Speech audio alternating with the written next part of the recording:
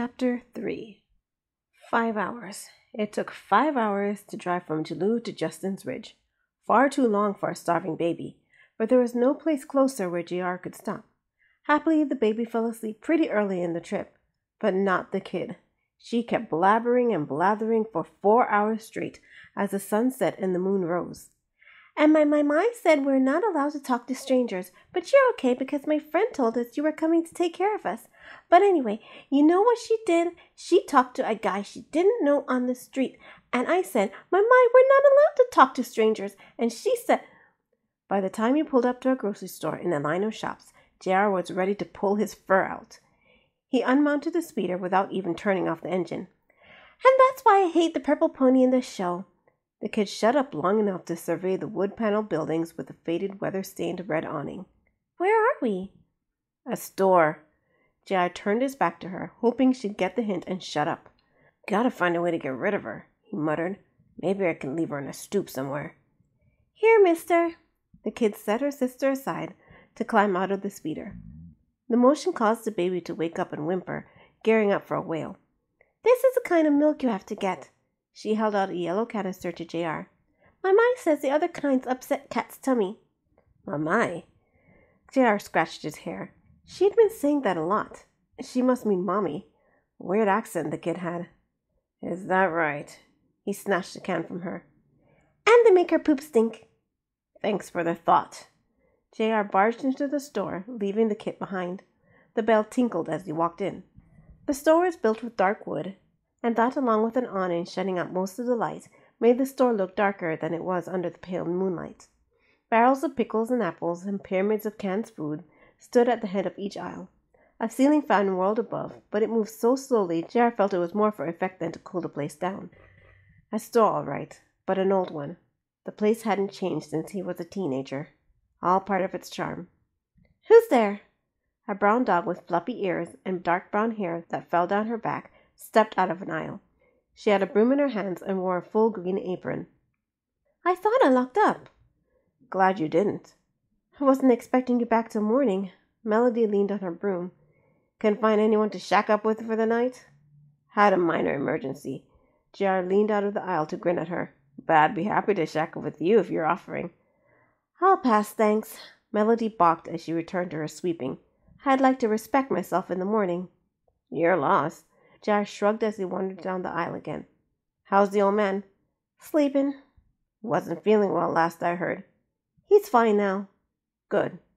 JR returned to his hunt. He'd grown up in this town, so he knew the store like the back of his hand, or nearly. He had a firm command of the alcohol, chips, and meat section, learned enough of the produce section to know how to avoid it, and could guess approximately where the milk, cheese, and frozen food section was. But the baby section? This is like a labyrinth. JR glanced down aisle after aisle until, yes, right next to the feminine products. He cringed. Another section he'd never been caught dead in. This is obscene. He kept his eyes straight forward as he passed various napkins that didn't look like any napkins he'd ever seen. He would have never thought it, but he was relieved when he found himself among the diapers and formula. Let's see. JR studied the empty canister the kid had given him. Rexwim formula Vulpine mix, as gentle as mother's milk, had been printed beneath a picture of a red vixen holding a fox kit to her chest. He glanced at the shelves for a match to the canister. There were several Rexwim formulas in various colors, each meant for separate species. The yellow one caught his eye. Yep, he compared it to his own. Perfect match. But wait. Blue lettering was printed on the bottom, just mixed with water. Water? He shook the canister. Ah, it's a powder. He sighed and went to grab a bottle of water from the refrigerator. Hey, JR, almost done? Melanie called from the front door. I'd like to lock up soon. Yeah, JR halted. He glanced at the canister, then towards Melody's voice. He couldn't let her see this. If she did, she'd known he'd gone soft and brought 2 kids home. The story would run all over town, possibly the world. It'd ruin his street cred. No one would ever respect him again. Worse, Melody would never let him live it down. He slipped the canister into his coat and headed to the door. Since you want to lock up, I'll go ahead and leave. Hold it! Melanie pointed as she stepped into the aisle. Don't you dare go without paying. Drat! JR turned. Look, Mel, I can explain. Explain what? I don't care if it's just water. You are not getting away with anything from this store. You get away with too much already. Melody held out her hand. 179, please. Oh, right. JR dug into his pocket while trying to keep his coat closed and a canister hidden from view. He withdrew a bill and handed it to her. Keep the change. Keep the change? Melody angled one of her ears back. Why are you being so generous all of a sudden? And since when do you drink water? Just thirsty. He backed toward the door. Okay, bye. He darted out and nearly tripped over the kid. What are you doing, kid? He glanced over his shoulder at Melody. She merely shook her head and went back to her business, forgetting to lock the door. Again. The kid pointed. Your picture's on the wall. Huh? JR turned to where she pointed. A reward poster had been tacked up near one of the store windows. His mouth curled into a smirk at the picture of himself, and he glanced at the list of offenses he had committed. Grand theft, larceny, murder, impersonating the royal plumber. He chuckled when he remembered that job. And the reward? $1.5 million. Hey, I broke $1 million. Wanted. The kid cocked her head as she sounded out the word. Wanted? What's that mean? Oh, JR scratched his whiskers. How to explain to a kid he was a wanted criminal, a master thief? While he never cared much about others' opinions, somehow he couldn't stomach the thought of wrecking this kid's innocence. Must mean he had a decent streak in him. He'd have to get rid of it once he figured out how to get rid of these kids. Means a lot of people wanted me to hang out. Yeah, wants me for parties and stuff. The kid's eyes widened. So you're like a clown? She clapped her hands and bobbed up and down. Do something funny. Ain't the baby hungry? JR shuffled her toward the speeder. Here, take the milk. Oh, thanks.